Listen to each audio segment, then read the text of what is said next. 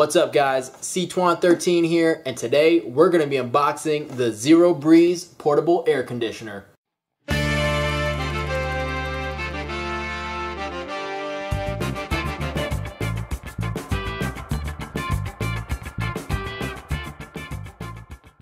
So before I get into the unboxing, I just really quickly want to go over exactly what the Zero Breeze is and how significant it really is. The Zero Breeze isn't just an evaporative cooler or a swamp cooler or one of those systems that uses evaporative cooling technology. It isn't even a Peltier or thermoelectric cooler technology. This is true vapor compression. This has got a built-in compressor and it uses R134A refrigerant. So this is a true AC right here. And yet it's in a package that's only 14 pounds. So this was a project on both Kickstarter and Indiegogo. Now the company has surpassed its goal. I think the goal was initially $100,000 and they raised well over $600,000. And there have been some issues with shipping delays and manufacturing and production delays, but in conclusion, I do want to stress just how significant this product really is.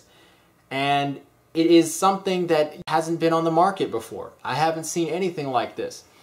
To have true AC technology in a package this size and this light is truly significant. So with that being said, let's get into the unboxing and see what the Zero Breeze is like. Alrighty guys, so obviously this is going to be a bigger unboxing than usual. As you can see here, it barely fits into frame. Now this is the box that it came in from eBay where I bought this. I've already opened it up because if I was trying to do that with the camera, it would just block the whole view. Now, quick point about this, I picked this up on eBay and the seller was asking $855. That is $5 less than the perk on Indiegogo, and it also had free shipping, which is if you go through Indiegogo and you buy it direct from Zero Breeze, the shipping with this setup is $140. So I would say I got a pretty good deal here. And of course, I got very quick prompt delivery. If you order through Zero Breeze, with the shipping delays they're experiencing with production issues, it could end up being a month at minimum. So anyway, let's get into this. Enough talking. Here's the Zero Breeze unit itself. I'm gonna put that over here. Grab the two batteries. And again, you know, they tout how lightweight the Zero Breeze is, but when you add all the stuff together, this box is pretty heavy. I'd say it's maybe 50, 60 pounds. All right. So we got our two smart batteries over here. And then of course we got the Zero Breeze. Now, if there's one thing I can say I like about this product, I liked before I ever even considered buying it, was the fact that I saw that the battery was a separate unit. Now in the world that we live in, where every device has to have an integrated, you know, sealed in, glued together battery, I really do appreciate that at least, even if the batteries are expensive and separate, they are separate, which means the air conditioner itself is not done when the battery is done. So I appreciate that. And I appreciate that the AC can operate on its own, doesn't have any super ridiculous sensors that says, oh, well, you're using the wrong, you know, you don't have the battery hooked up, so you can't operate the air conditioner. So I do appreciate that. So I'm going to adjust the camera. Hopefully you can see now the top of the box. We're going to open the Zero Breeze first, then we're going to open the batteries, and then we're going to see how they all play together. Again, when I bought this on eBay, it was an unopened setup. And so I don't actually know what color this comes in, because I remember in the beginning of production, and even now I think, even though all the promotional material shows blue, they come in two colors, orange and blue. So I don't know which one this is, and I don't think the seller knew either. I'm kind of hoping for blue, because I like that one a little better, but honestly they both look real nice. So I'm going to try to lift directly out. Nope, we're going to have to tip it.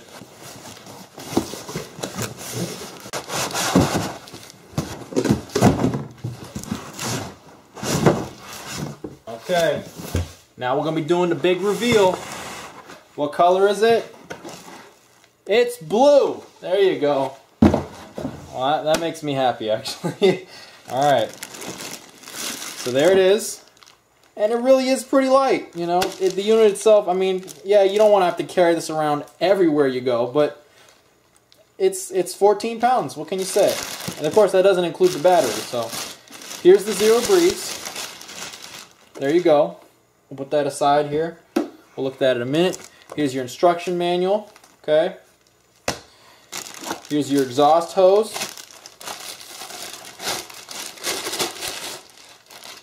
Again, very important to keep hold of this and your drain hose for indoor use, because without exhausting that hot air, you're just heating up whatever space you're in. So, very important. Here is your wall power brick with the wall adapter, as you see. And of course, here's your 12-volt cable with extended open ends there for you to attach to whatever connection you want. Now obviously it would be best if they had left a cigarette lighter connection on there. However, obviously this could potentially blow a fuse in a lot of different cars depending on how many amps your cigarette lighter circuit is. So it's understandable why they may have left this as an option to hook up to whatever end you want. But you can splice this into a cigarette or a 12-volt lighter port, and you get power right off of there for your 12-volt use. Again, this runs off of 12 volts DC, which is great, which means you can power this off of this, you can power it off the AC adapter, or you can power it off the included, in this case, battery. But that's that. You got your exhaust hose here, which is just a nice silicone rubber, which is nice. But yeah, you know what? Let's go ahead and open up one of the batteries here. No need to do both because they're both the same thing. But we'll do that, and then we'll go through the first start and operation of the Zero Breeze, as well as some of the overview of the features. So these batteries, honestly, I wasn't initially planning on getting the batteries because, the battery's kind of expensive, and you can just power it off of a 12-volt battery and an inverter. And so, or even just a 12-volt battery directly. So it didn't necessarily make sense to get one. But then, the more I thought about it, oh, maybe that'd be useful. And then when I saw that deal on eBay, I knew I had to get it. So here we go. There's the battery and the box. That's it. Okay. Battery has your little instruction manual. Now, from a previous video I'd seen on YouTube, yeah, this thing has some decent Chinglish in here, but we'll look at that later. Okay, here you go. Here's the battery. Your specs on the back here is your max voltage charge. So your max charge level is going to be 12.6 volts. Your running voltage is obviously 12 volts, 12-volt battery. It is a 43 amp hour, 477 watt hours. So definitely not approved for the FAA in order to fly on a commercial aircraft. So the limit's 100 watt hours. Here you have your operating range, temperatures from freezing to 140 Fahrenheit. And obviously it can be charged with the adapter because the adapter can take 110 to 220. So it works in a variety of places. This is about 7.6 pounds, so almost 8 pounds. And yeah. Now, on the side here, gives you your caution, your warning. Obviously, it's a lithium battery. Don't puncture it. Don't do any dumb stuff with it. Here you have your contacts on the front here, and the way they work is there is a spring-loaded cover to prevent them from shorting out. But when you set the Zero Breeze on top, the spring-loaded cover will drop down, revealing the contacts. Now, I do believe this locks into place on the Zero Breeze as well, but I could be wrong. So we're going to find out afterwards when we look at the unit. Over here you have your charging port, which is that same 4-prong connector that's on the back of the Zero Breeze itself. And then other than that, you have your power button in the front. That allows you to check your power level. And then if you press and hold, it will turn the battery on. Now I don't know if you can hear that, but that's just the fan running in the background. Pretty quiet, all things considered. Considering this thing has a extremely high output, I'm not too upset about there being a fan. Okay, Now that we've got a battery and the Zero Breeze, let's quickly go over some of the features of the Zero Breeze. Of course, first of all, you have your control panel here. It features your power button, your fan speed button, and your compressor switch. Those are your cooling and fan controls. Below that, you have your light, your play button, your Bluetooth, your track skipping buttons, and your volume control. And by using this latch, you can pop up your Bluetooth speaker, which also reveals charging ports on either side. To retract the speaker assembly, just pull back on this and press it down to latch. Now in the front here, you have your ring, which is your LED ring. You have your vents here, which of course we're going to remove this sticker. There you go. And you have your manually controlled louvers here. On the bottom here, you have a tab sticker cover to cover up the battery contacts, and that's what you're seeing there. Now if you look at the side here, you can see that you've got a little door. And what this is a filter for both your condensers in the back. For your left side, there are 2 condensers, and also for your evaporator up here. And although it's not the world's finest filter, it's pretty comparable to what you're going to find on any sort of air conditioning unit that isn't a dedicated central AC system. So again, better than nothing, and if you really wanted to, if it really bothered you, you could definitely rig up some sort of filter material in the back here. There's plenty of room. Just do know that if you do that, it probably will drop down the efficiency just a little bit because you will be restricting the airflow. If we look at the other side, you have another filter here. On this side, you've got your squirrel cage fan, which is your actual blower fan. And then in the back, you've got your condenser fan, which exhausts hot air through here. So you've got another filter on this side as well. And then if we look at the back here, you have your condensate drip connection here, which is to connect your drip hose. And then of course, you've got your power input. And then here's your condenser fan. And of course, here, with this tab, right here, this locking tab, you can lock in your exhaust hose. Just get it lined up on the bottom and pop it into place. And then of course, you can extend this out and exhaust hot air. If you want to disconnect it, just reverse the process. So what I'm going to do is I'm going to go ahead and get this thing plugged in, and we'll go through some of the features, and then as well, eventually, we will test the battery. So give me a second. I'll be right back. Alrighty guys, I got the AC adapter plugged into the wall. Got my Zero Breeze here. We're going to plug this in the back.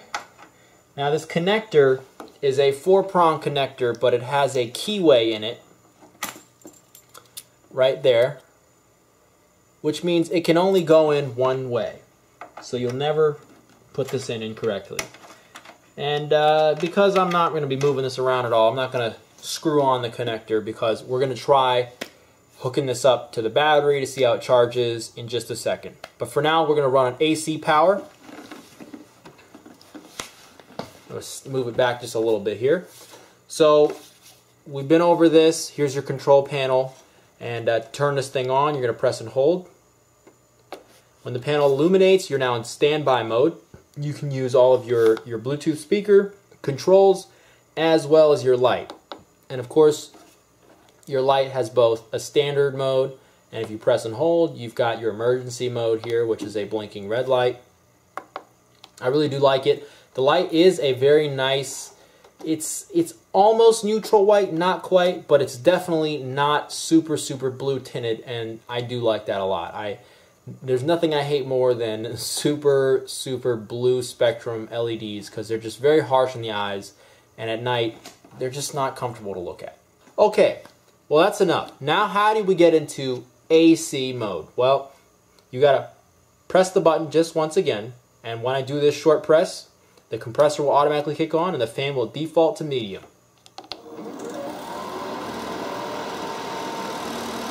As you can hear, it's now running. I'm going to open my louvers up here. We've now got cold air coming out the front. And let's go ahead and get a temperature reading. So the surrounding air in the room is around 74 degrees. Reading here on my infrared thermometer. Now if we get a reading of our vent temperature, I'm already getting 65 degrees. And remember, this thing has been on for less than 2 minutes. That's pretty impressive. If we check our exhaust temperature, we're getting an exhaust temperature of 82 degrees. So it is, in fact, working like an air conditioner, which is all air conditioners, true air conditioners, are basically heat pumps. It's removing heat and sending it out the back. And it is, in fact, working. Now, of course, you have your fan speed control here. You can turn the fan up there, and then one more press brings it down to the lowest mode. Now, of course, the compressor and compressor fan noise do drown out the slight change in the blower fan. But overall, this thing really isn't that loud. I'm able to have a conversation. It's not a very uncomfortable or annoying noise. It's a very light drone. And again, it's still incredibly portable. The louvers make directing the air super easy. And of course, you've got your drain in the rear, right here, to connect your drain hose and drain out the condensation. So that's pretty much it. But now let's go ahead and test out the battery. So I'll go ahead and shut it off. It's now in standby mode. You can hear the compressor fan, the condenser fan is still going to run to cool the system down for a little bit. If I hold it down again, it should now shut off completely. And we're going to wait for it to shut off. When it stops blowing, I'll go ahead and unplug it, and then we'll try out the battery. Okay, there it is. Now let's go ahead and try out the battery. Alrighty guys, so here's the battery. I did make sure to charge this up. It comes with about 60% charge, but I charged it all the way up just for this test. Just place it down, just like that. Now, again, it doesn't actually lock in place, which is a little disappointing to me because, again, that means I can't just carry it around with the battery attached. And that, again, is really disappointing because I think it makes a lot more sense for the battery to clip on and be attached somehow so that if you want to go to move your air conditioner, you don't have to try and fumble and pick it up from the bottom. You can just pick up from here. So if I push the status button on the front, you can see our lights are illuminated. And if I push and hold again, the battery turns on. And you can see our power button is now illuminated. So again, we'll press and hold to get into standby mode. Now you're in standby mode. Light works. And your Bluetooth speaker will function.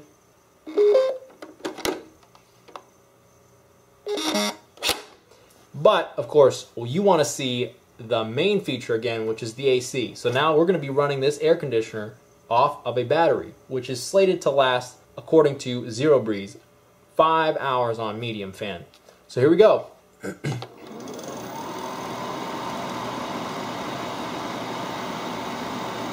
Again, started, sounds exactly the same as running on AC power. I noticed zero fan difference, zero compressor speed difference. The air coming out the front is just as cold. We'll take measurements again. The room is reading 74 degrees. We're getting 65 from the front. And an exhaust temperature of 83 degrees. Again, this is running entirely on battery power. Again, I love this. I know this is probably not going to be something that a lot of people are going to want to shell out extra money for.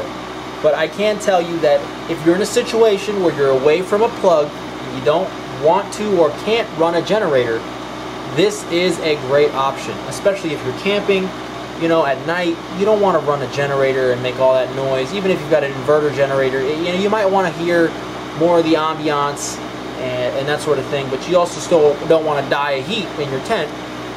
Running off of a battery may be a great option. And then during the day, you can run your generator and charge up your batteries. So, again, the batteries are nice. I just do wish they were a little bit cheaper, but again, considering just how much lithium battery is in this battery pack, you come to appreciate that that the price is not that ridiculous. Another thing that am not a huge fan of is this connector here. We'll see how good the cover is, but it seems to fall off pretty easily, so I'll probably give you a better idea of how annoying that might be in my review. But in conclusion, guys, this is the Zero Breeze, and I'm going to get to use this thing for the next week to 2 weeks, and then I'll give you my honest opinion of it. Of course, I'm going to get tons of use out of this over the summer, going to various car events and that sort of thing. You'll probably see it at some of my coverage of the Ford Nationals in June. But nonetheless, I want to give myself at least a week or two when the heat really starts heating up around here and I get to take it a couple places and really get some use out of it, to give you my honest take on, is this thing really worth the money? But so far, I am incredibly pleased with this. This is unlike any other product on the market because, again, at this size, to have a fully functioning vapor compression air conditioner is something that has never before been seen in a consumer product of this grade. Again, I'm sure there are some manufacturers in China that probably make some sort of mini refrigeration unit that you can probably use as a rudimentary AC, but never have they been put together in such a way, in such a nice, clean consumer product with very nice finishing. Considering this is a Kickstarter project, it started as a Kickstarter project, there are not any ugly seams. The finishing is very nice on this thing. About the only thing I can complain about, just looking at it so far, is the fact that there's a little bit of play here and this kind of vibrates sometimes. But again, if it's locked down, there's no vibration. Everything else is very well put together.